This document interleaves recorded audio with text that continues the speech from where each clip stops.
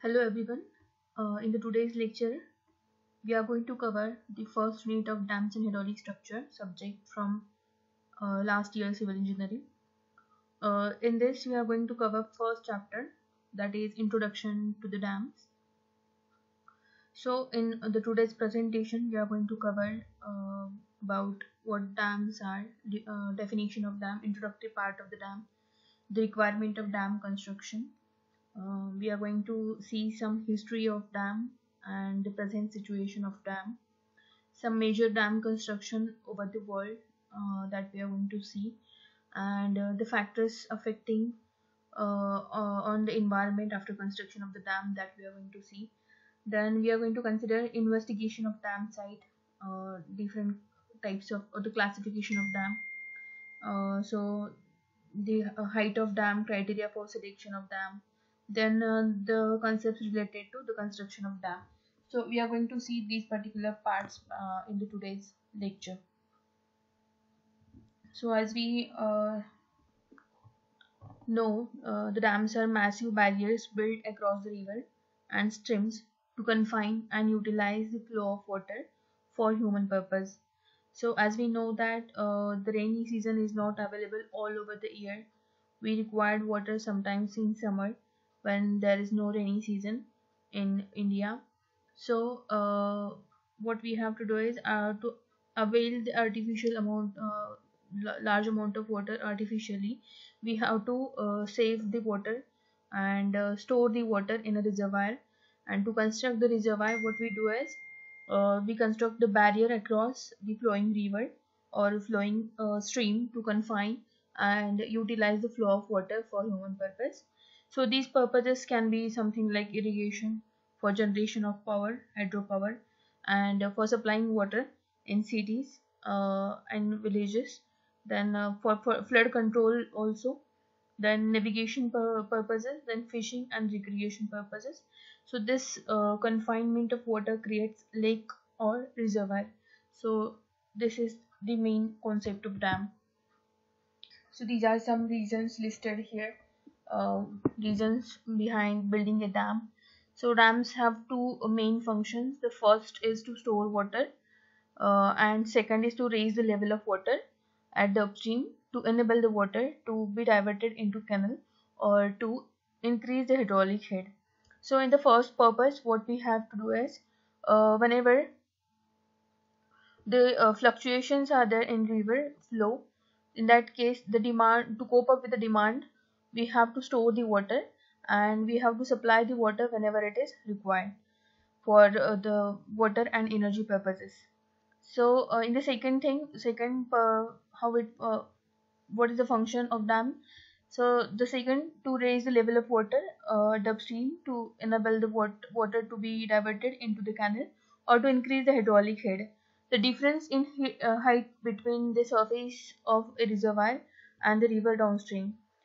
The creation of storage and head allow dams to generate electricity. That is, hydropower provides nearly a fifth of the world's electricity, and they supply water for agriculture, industries, and household purpose, to control the flooding, to assist river navigation by providing regular flows and drawing the rapids. Other reasons to build large dams include the reservoir, fisheries, and the leisure activities such as boating, etc. So recreation uh, is covered in it. So ultimately, what we have known about these two particular slides is a dam is a structure constructed across a river to store water in a reservoir on the upstream side, and the stored amount of water is then utilized for water supply, irrigation, or generation of hydropower or navigation purpose. And we are having two main purposes of it. So the first is safe retention and second is storage of water on the upstream side. So dams, which are unique structures, are constructed of various shapes and sizes by using various types of materials such as earth, rock, stone masonry, or concrete. So they demonstrate the great complexity in their load response depending upon the hydrology and geologic conditions of the site. As failure of the dam may result in heavy loss of human life and property, it must be designed and constructed and maintained with utmost care. Therefore, the safety of dam is a first and foremost consideration in whole the design of it. The choice of dam is often governed by site conditions and the availability of the funds given by government. So this is what we have to know in the introductory part of it. So we'll see some history of dam. So these are some ancient type of dams. The earliest known dam is Java Dam. So Java Dam in Jordan, 100 kilometers northeast. The gravity dam, which is featured originally of 9 meter 30 feet and 1 meter wide. So this is the image of it. So these are some of the dams from Egypt and Yemen. So these are the dams from India, Kalanai Dam, and some from China. These are some Roman engineering concepts: large dam structure, large reservoir dams, design used embankment dams, masonry gravity dam, arch dams, buttress dam, multiple arch dam. First to build dam bridges and hydropower through water wheels, water supply. So these are some of the examples from Iran as well as Spain. In the early 19th century, there were these type of dams. So the large dams are generally the era of large dam was initiated with the construction of Aswan Low Dam in Egypt in 1902 by British. When initially constructed between 1899 to 1902, nothing of its scale had ever been attempted. So on completion, it was the largest masonry dam in the world. So Aswan Dam is one of the largest masonry dam. Hoover Dam is also there. The Hoover Dam is a massive concrete arch gravity dam constructed in the Black Canyon of a Colorado River on the border between U.S. state of Arizona and Nevada between 1931 to 1936. Such a large concrete structure had never been built before, and some of the techniques were unproven. So we'll come to the different terminologies used in the construction of dam. So here we have like the different parts of dam are crest of it, parapet wall, hill, toe, spillways and abutments. The top of the dam, this may in some cases be used for providing a roadway or walkway over the dam. Low protective walls on the either side of the roadway or walkway on the crest. Then the portion of dam, hill is nothing but the portion of dam in contact with ground or river bed at the upstream side. And toe is a portion of dam in contact with ground or river bed at the downstream side. Spillway is the arrangement made. It is kind of a passage near the top of dam for the passage of surplus or excessive water from the reservoir. And last is abutment, that is a valley slopes on the either side of the dam wall to which the left and right end of the dam are fixed to. A gallery is the level or the gently sloping tunnel like passage, the small room like space at the transverse or longitudinal within the dam with drain on the floor for seepage water. These are generally provided for having space for drilling grout holes and drainage holes. This may also be used to accommodate the instrumentation for studying the performance of dam. Sluiceway is an opening in the dam near the base of it, provided to clear the silt accumulation in the reservoir. Freeboard is a space between the highest level of the water in the reservoir and the top of the dam. Then the dead storage level of permanent storage below which the water will not be withdrawn. Divergent tunnel is a tunnel constructed to divert or change the direction of water to bypass the dam construction site. The dam is built while the river flows through the divergent tunnel. So here are all the parameters of dam which are shown in the figure. So this is the upstream side of dam. This is the downstream side of dam. We have seen the parapet wall. This is the maximum water level. So here we have normal water level. So this much is a freeboard, the distance between parapet wall and normal water level. So this is gallery, hill and toe. Here is the sluiceway and the crest. Spillway is here. So the types of dams are something like arch dam, gravity dam.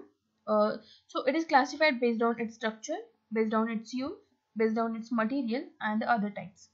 So we have the classification which is based on the structure like arch dam, gravity dam, buttress dam, arch gravity dam, barrages, embankment dam, rockfill dam and concrete face rockfill dam, earthfill dam. And by its use it is saddle dam, weir, check dam, drive dam, diversionary dam, underground dam and tailing dam. By its material it can be classified as concrete dam, steel dam and timber dam, or it can be a rubble masonry dam also. So other types of dam are a coffer dam, natural dam, beaver dams. So first part we can see here, that is arch dam. An arch dam is a solid dam made of bedrock of the surrounding area that is curved upstream in the plan. You can see that in figure. And the arch dam is designed so that the force of water against it, known as hydrostatic pressure, presses against the arch and compressing and strengthening the structure as it pushes into the foundation or the abutments. So an arch dam is more suitable for narrow gorges or the canals with slip walls and stable rock to support the structure and stresses. Since they are thinner than any other type of dam, they require much less construction material, making them economical, practical in remote areas.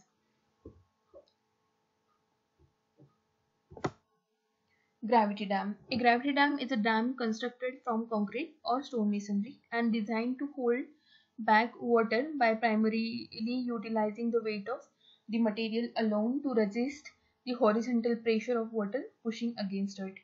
Gravity dams are designed so that each section of dam is stable, independent of any other dam section. Most gravity dams are straight. Some masonry and concrete gravity dams have the dam axis curved to add the stability through the arch section. So what is the major difference between gravity dam and arch dam? Gravity dam balances all the external forces which are coming on it by its own weight, self weight of it under gravity. Whereas in case of arch dam, partially all the external forces partially being balanced by gravity action and partially being balanced by arch action that we have seen until now in these two types. The third type is a buttress type of dam or the hollow dam. It's basically a derivation of a gravity dam with the introduction of intermediate space. With a buttress dam, the face of dam is held by a series of supports of buttress that are placed at intervals on the downstream side. The buttress work to combat the force of reservoir water from trying to push the dam over. The forces or the laws of physics working against a buttress dam are exactly the same as those that act on a gravity dam, except the vertical load presented by the water on a buttress dam is greater. The advantage of a buttress dam is that typically requires less concrete to construct than a gravity dam. The formwork and the reinforced steel used in a building of buttress is expensive, however, and will ultimately offset any cost which is saved. So another type of dam is a combination of arch and gravity dams. So it is arch gravity dams. A gravity dam can be combined with an arch dam into a arch gravity for areas with massive amounts of water flow but less material available for a purely gravity dam. The inward compression of the dam by the water reduces the lateral, that is horizontal force acting on the dam. Thus the gravitational force required by the dam is lessened, that is the dam does not need to be massive. This enables thinner dams and saves the resources. Barrages is a special kind of dam which consists of line of large gates that can be opened or closed to control the amount of water passing of them. The gates are set between the flanking piers which are responsible for supporting the water load and are often used to control and stabilize the water flow for the irrigation system. Embankment dams. They are massive dam structures which are made up of earth or the rock material. So, like gravity dams, embankment dams rely on their heavy weight to resist all the external forces coming on it. But embankment dams are also armed with dense waterproof core that prevents water from seeping through its structure. Embankment dams are of two types, that is rockfill and earthfill dam. So the earthfill and the rockfill dam, the major difference in between them are listed over here. Earthfill dam is also called as earth dam or embankment dam, whereas rockfill dams are the embankment dams of compacted, free draining granular earth, which is an impervious zone. So in case of earth dam built by and compacting successive layers of earth using the most impervious material to form a core and placing more permeable substances on the upstream and the downstream sides. In case of rockfill dam, the earth utilized, which often contains a high percentage of large particles, hence it is termed as rockfill dam. In case of earthfill dam, a facing of crushed stone prevents erosion by wind or rain, and an ample spillway, usually of concrete, protects against the catastrophic washouts should the water overtop the dams. So in case of rockfill dam, the impervious zone may be on the upstream face and made up of masonry concrete. So the plastic membrane, steel sheet piles and timber or the other material. So there are two diagrams which are shown over here, earthfill dam and rockfill dam. So the another type of dam we have as a concrete face rockfill dam, that is CFRD. The concrete face rockfill dam, that is CFRD, is a rockfill dam with concrete slabs on its upstream face. This design provides the concrete slabs as an impervious wall to prevent the leakage and also a structure without consent to uplift the pressure. In addition, the CFRD design is flexible for topography, faster to construct and less costly than the earthfill dams. Saddle dam and weir. Saddle dam is usually subsidiary dam of any type of constructed across a saddle or low point on a perimeter of reservoir. A weir overflow dam is a type of small overflow dam that is often used within a river channel to create an impoundment lake for the water abstraction purposes, and which can also be used for the flow measurement or the retardation. Next is check dam and a dry dam. A check dam is a small dam designed to reduce flow velocity and control soil erosion. Next, a dry dam, also known as flood retarding structure, is a dam designed to control the flooding. It normally holds back no water and allows the channel to flow freely, except during the periods of intense flow that would otherwise cause flooding at downstream side. Then diversionary dam and underground dams. Here is a diversionary dam is a structure designed to divert all or a portion of a flow of a river from its natural course. The water may be redirected into a canal or tunnel for irrigation and or hydroelectric power production. Underground dams are used to trap the groundwater and store all or most of it below the surface for extended use in a localized area. In some cases, they are also built to prevent the salt water from the intruding into the freshwater aquifer. The underground dams are typically constructed in areas where water resources are minimal and need to be efficiently stored, such as in the deserts and in islands. Tailings dams. So these are some examples of other dams, that is steel dam and timber dam. These are separated by its material only. So this is a coffer dam and a natural dam. A coffer dam, also called as a coffer, is a temporary temporary enclosure built within or in pairs across a body of water and constructed to allow the enclosed area to be pumped out. So such structures are typically uh, dismantled after the ultimate work is completed. Whereas in case of natural dams, dams can be created by natural geological forces. So the natural disasters such as earthquakes and landslides frequently creates landslides dams in the mountain regions. So the natural dams often pose significant hazards to the human settlement and infrastructure. So this is the very first type of dam from where the dam actually originated.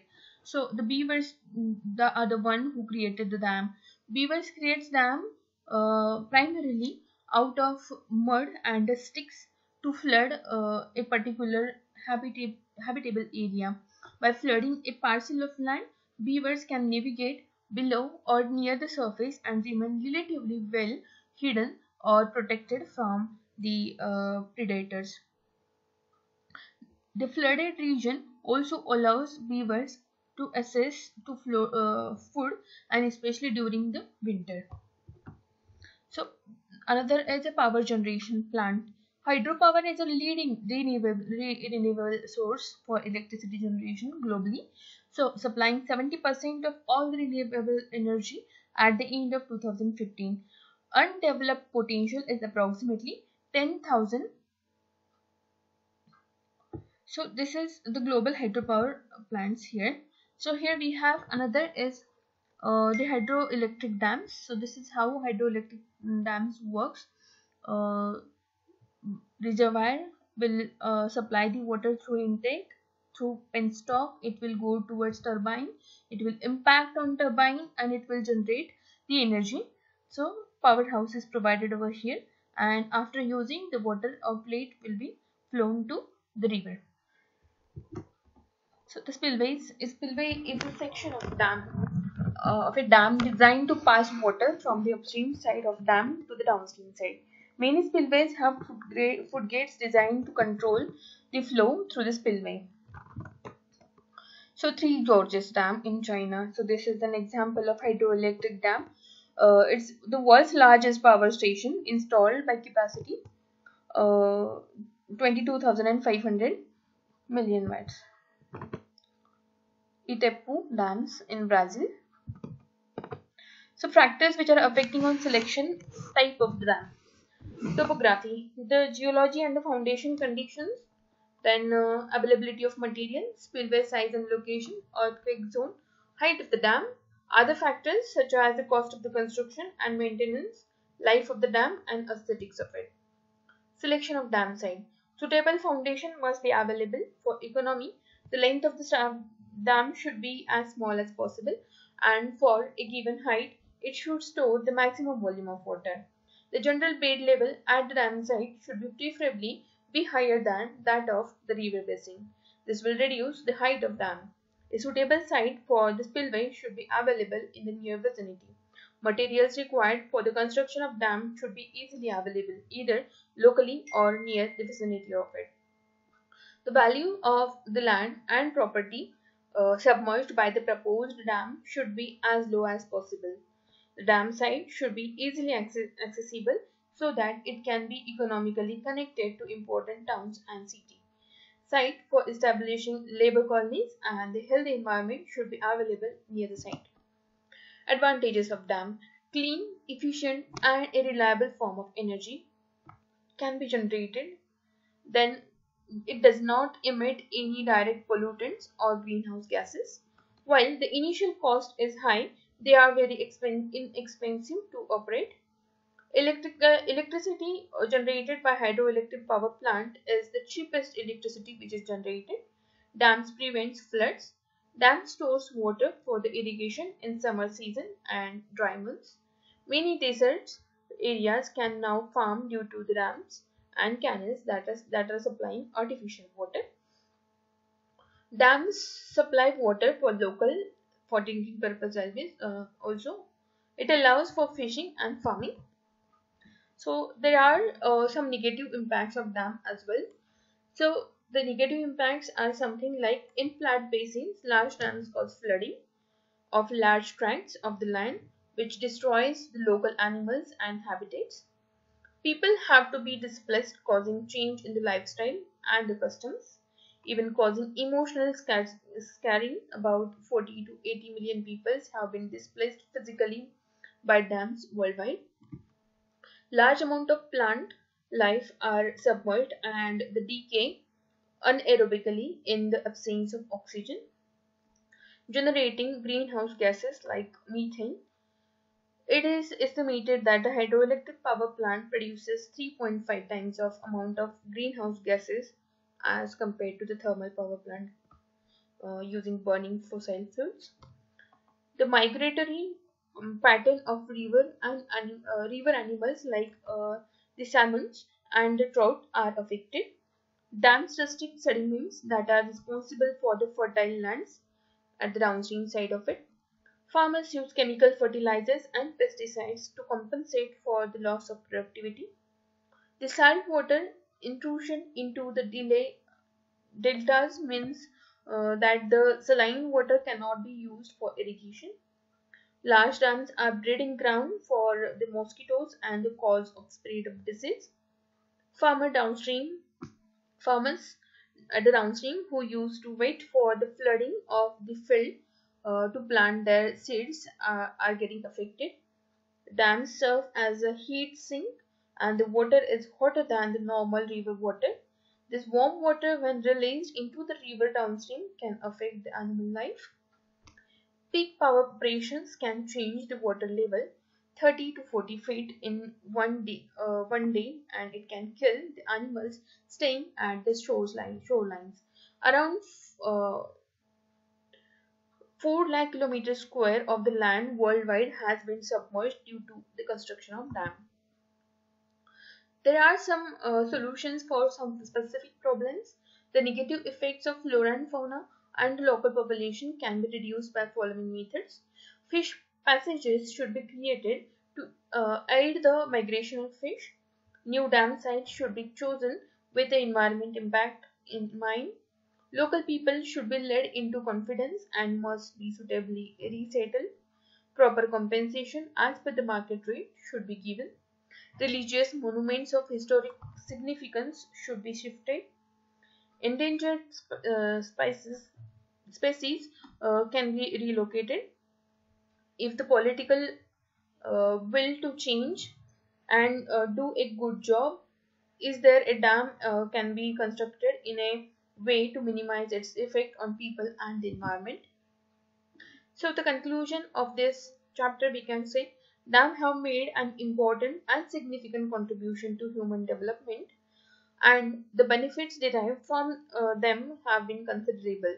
Dam building has been one of the most disputed topics affecting the environment today. The push and pull between the pros and cons have created conflicts among the different groups. While dams destroy the nature and people surrounding the area in which they are built, they do provide people with water and the products from the water. The solutions are minimal, but the damages could be decreased depending upon the placement of the dam. So this was all for the today's chapter. Thank you.